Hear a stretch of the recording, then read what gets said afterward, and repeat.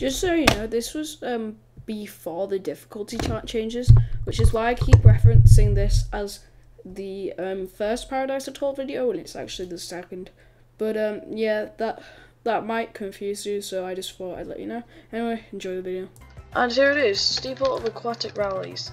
This is one of my favourite ones that I've actually played through so far. So first you just gotta go over here and hit this button. It's not too difficult, and then you hop on this, and it's like Crushable Trials where you sort of spin around.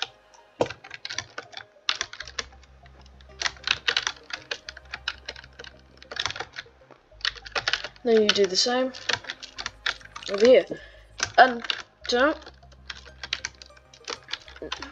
don't be tricked by how short the first floor is.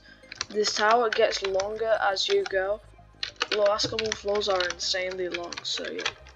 And yes, if you're asking, yes, you do go down the water slide at the end. So, yeah. So first you have this, you have this spinner. You gotta time that pretty well. And oh yeah, this is the first guide I believe since Ring 9 release, when I did one on Great Overcomings. So yeah, we haven't done this. I think this is the longest gap between guides for a very long time. So yeah.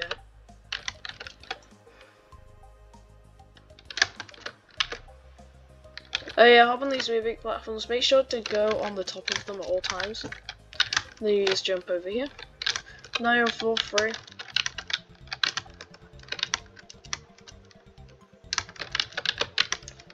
Now there's a quick skip here that you can do. You can just jump up there.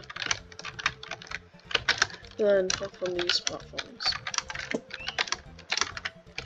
Lots of people say the sort of green-purple colour scheme doesn't work this time. I think it works really well, but yeah. Oh yeah, all these war balloons do is they damage you. They don't even damage you that much either, so yeah, you don't need to worry at all. And then you can try and avoid them if you want to, but this doesn't really work. Okay, so now you're on this part. You're almost on floor 4, but first you actually have to do one of the hardest parts in the tower, in my opinion. You gotta, because these poles there can glide through. Don't go there yet, because you need to hit this morpher, and then you're gonna go back down over here.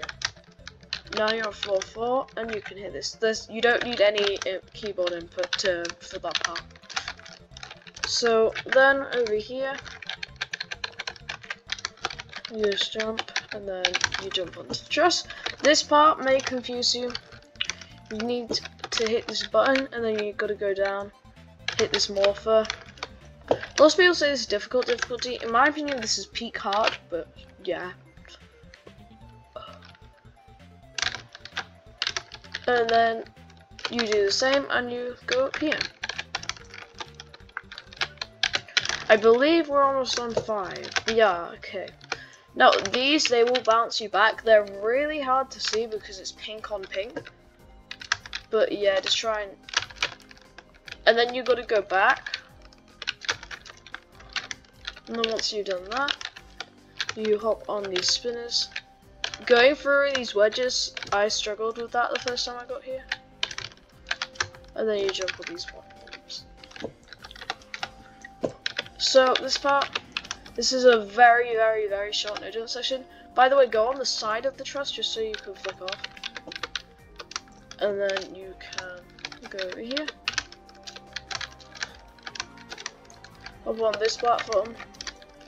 And then I went the wrong way, I'm pretty sure, yeah. So you gotta jump on this moving platform. You gotta time it really well. You're almost on 6 as well, so you're almost on the final floor. Oh yeah, another thing that I forgot to mention. If you fall, it's basically a quick reset. You gotta reset. Well, you don't need to, but there's no button progress. Well, there is, but they're all timed buttons, so it doesn't really matter. Yeah, so once you're here, you simply just do these very simple wraparounds. Here's a guy that's dressed up as Adamir, unless he actually is Adamir, but I highly doubt that.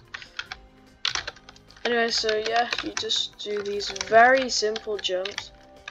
I don't remember going here. Maybe I accidentally skipped it. But now we're on 6. This zip line is kind of broken, but you'll get it eventually. Just because the moving platform doesn't move really enough for it to be consistent. But yeah, this floor is kind of more difficult. It's not too bad. This part is kind of hard to sight read though. As you see, I almost fell. Once you're here, jump on this ladder. And these platforms move, and then you go on this conveyor. This conveyor goes really slowly. And then you go through the spinner, and then you jump on it, and then you can go on the ladder. I just realized the music could be too loud, that would be annoying. Once you've done that, you can jump on this conveyor and you can go backwards, do this wrap around again, and then you can do this section that's just spawned.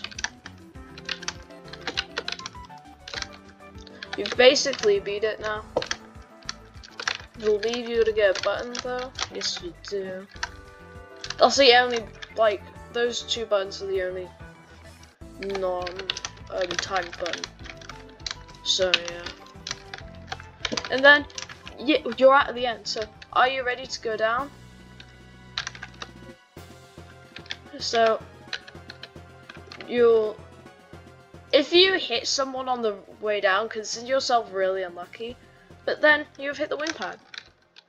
That Steeple was pretty fun, wasn't it? I really like it. I think it's I think it's probably the best Steeple that I've played in this sub-round so far. But can you just appreciate the lobby for this sub-round? The lobby for this sub-round is probably my favourite lobby in the game by a very long way. So, yeah. Anyway, thank you guys so much for watching. If you enjoyed, make sure to like, subscribe, and goodbye.